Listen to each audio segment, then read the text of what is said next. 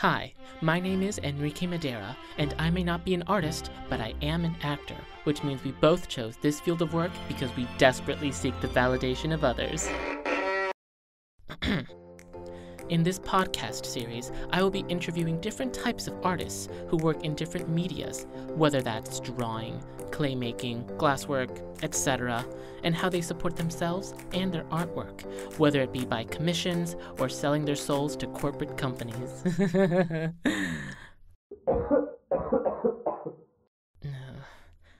I will also be informing you about the oohs and ohs about asking artists for commissions and how to be a good patron and overall better person. So please, enjoy yourself.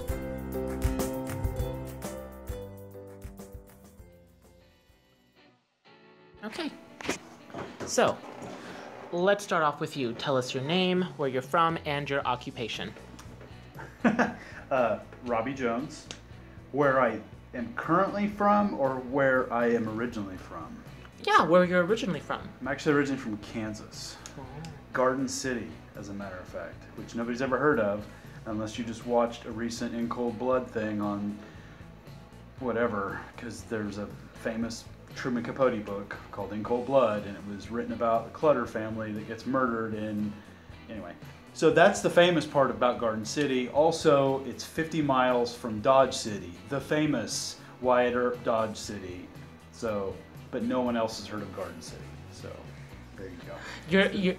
I'm from a small town, basically. You're an enigma, basically. I love that. So yeah, so that's where I'm from, and my job is I am a professor of theater design and technology. Nice. All right. So tell our audience what it is you commissioned or what you created. What I commissioned? Yeah, you told me in the class you used to like make little figurines or sets of things, tiny sets of things. Oh yeah, I mean I don't commission them. They get commissioned. Is that what you're saying? Mm-hmm. Yeah, they get commissioned. I make props. So I make props full size that we do in theater. I also make really small props for collectors. So they're all based on movie replicas of some kind. Everything I do is pretty much around a film prop. And so that's what I do.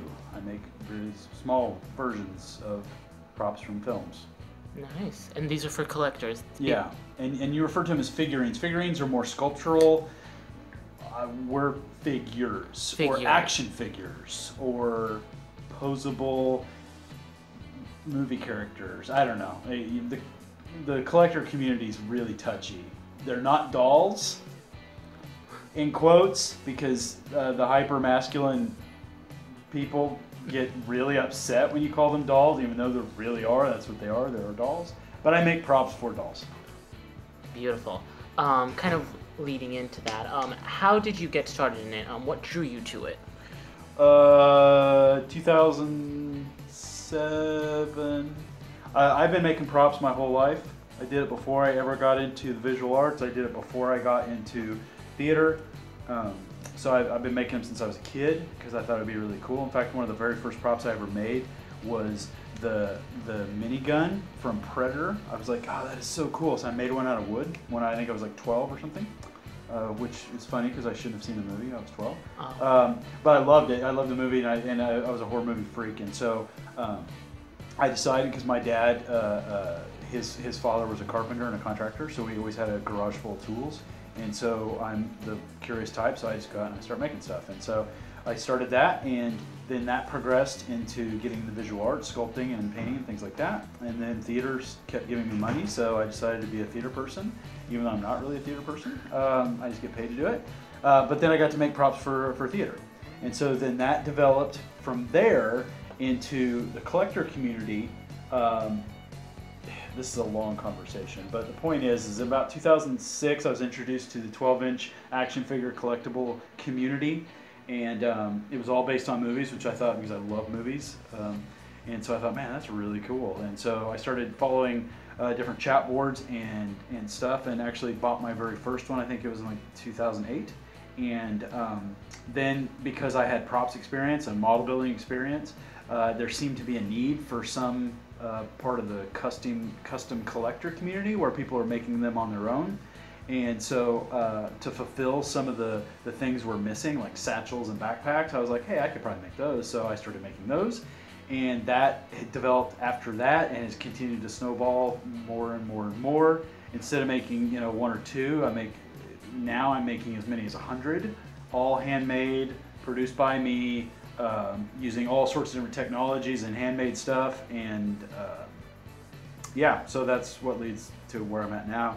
And I'm still doing it, I just don't have any time right now because the university's going. So. I see. So to polish this technique, it was basically a lot of trial and error, kind of putting two things together. Yeah, because there is no how-to.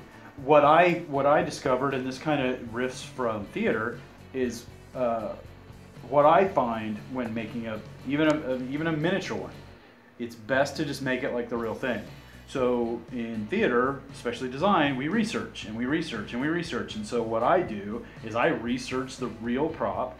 So not only do I go to the film and really look at the film, but then I try to determine based on what I see in the film, what I think is probably the real thing. And so then that allows me to research that real thing specifically. Because most props from film are actually, they're not just completely 100% fabricated. Even things from like science fiction movies and all that stuff, most of that stuff comes from a culmination of multiple things that the props people put together to create this new kind of thing. And so if you can deconstruct or I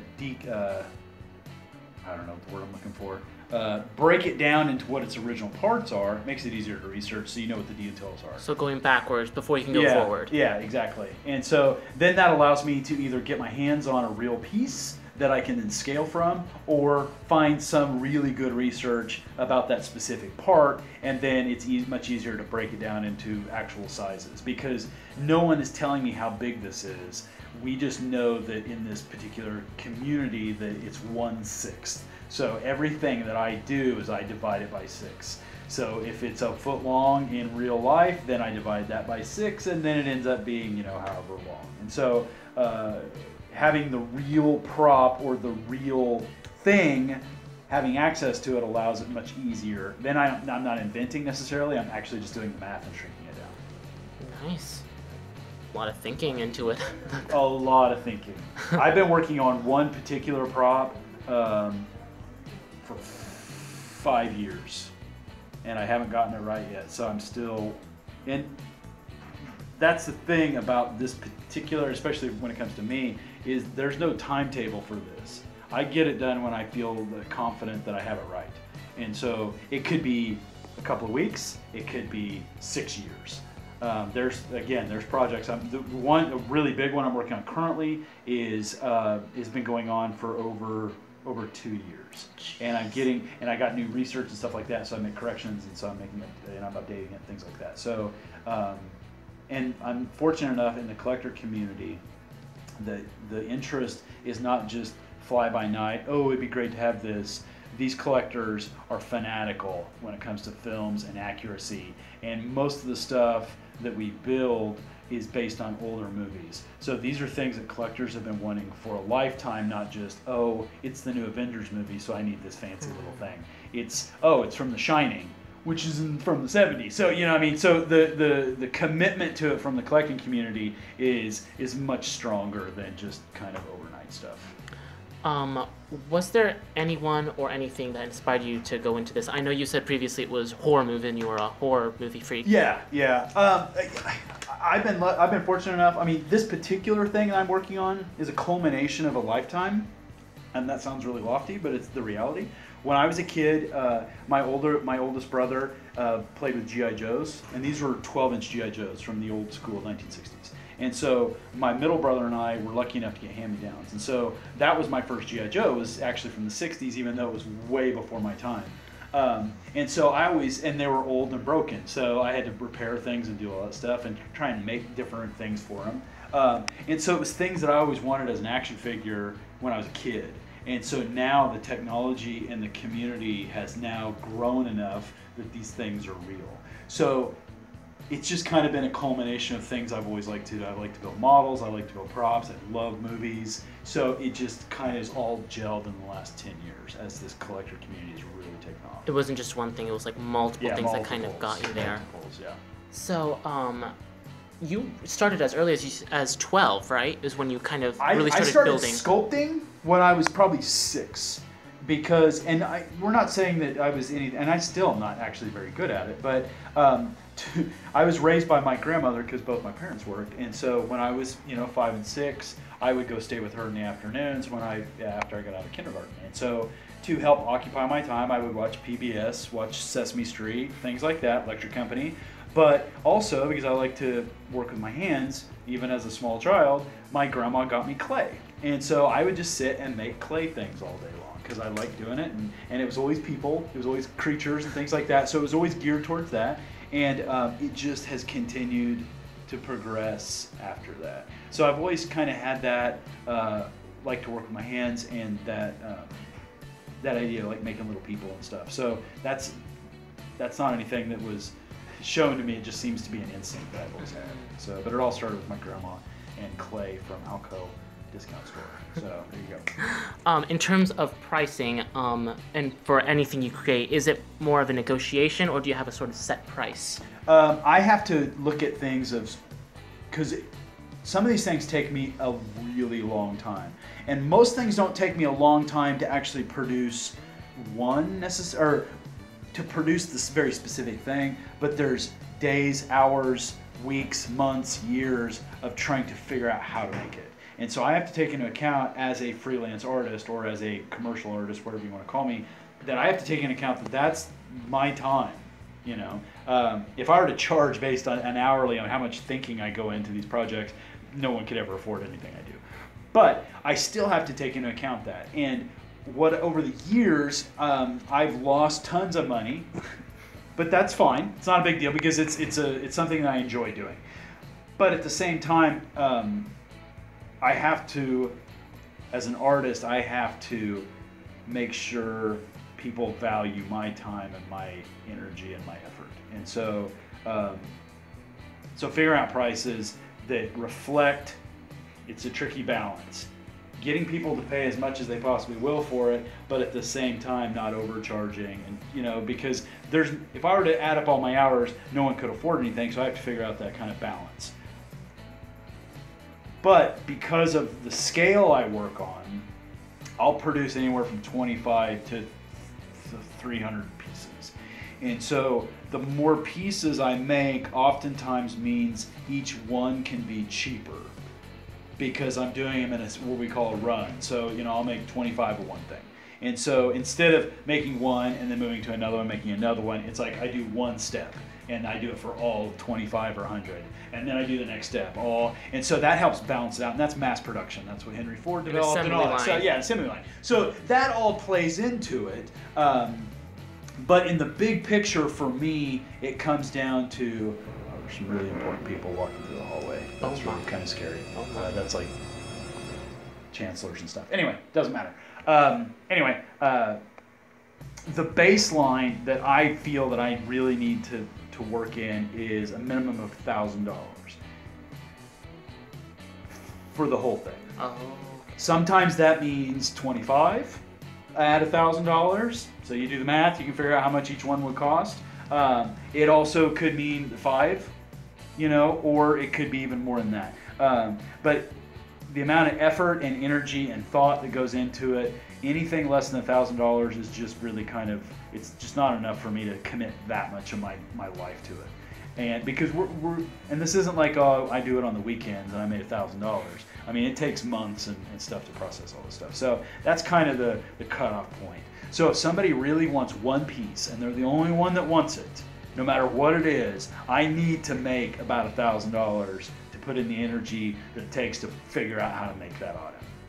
Which is why I encourage people to get a group of people together so they all agree, all 50 of them want this particular object. Then it becomes manageable for those individuals, because then instead of $1,000 one person's paying, it's $1,000 maybe that all of them are breaking down into individuals. So communication is key almost. Well, yeah, and just trying to figure it out. And also it's just instinct as well. Because some props take quicker, or some are quicker to develop than others. Some are extremely complex. I made the dolly that Hannibal Lecter's carried on. This was one of the most daunting projects I ever worked on, and that was years ago. I've done bigger things now, but When I originally priced that out to people, it was much lower because I didn't know what I was doing, and so I had to figure it out. And it took me a number of years to actually figure it out.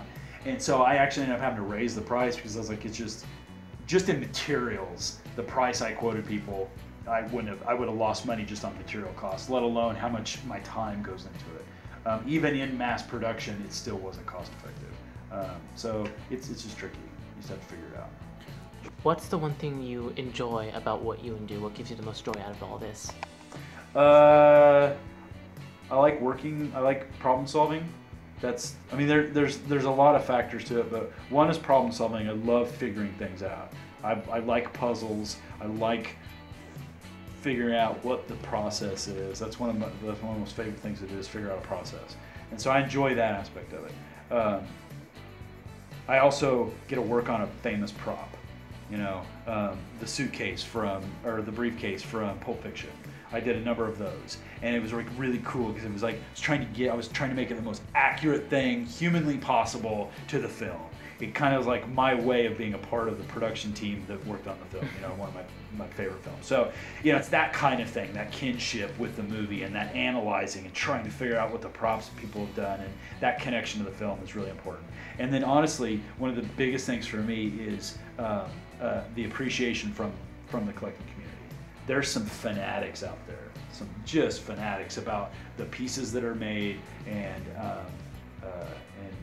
their enjoyment, because it's magical to them. It's not magical to me anymore because I've spent so many hours trying to figure out how to do this one step to do this next step. But when a collector gets something, the question is often asked, how do you do this? And it's actually not that hard once you break down into the different components, but the magic of it. It's kind of like a magic trick. When they open up a box or a package and they hold it in their hand, and I've done a good enough job that they can't see how, they don't instantly figure out how it's been made. It's just this kind of magical thing that shows up. And so the feedback that I get from a lot of my collectors, and most of my collectors are the same people. They buy the same, and it's very much like an art community, and that's how they view this kind of stuff, because it's expensive.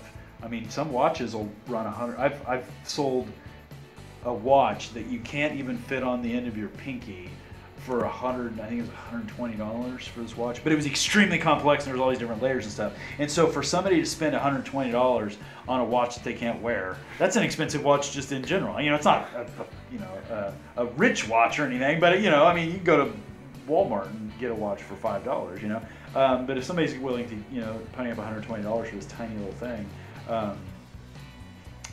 it's a different kind of person.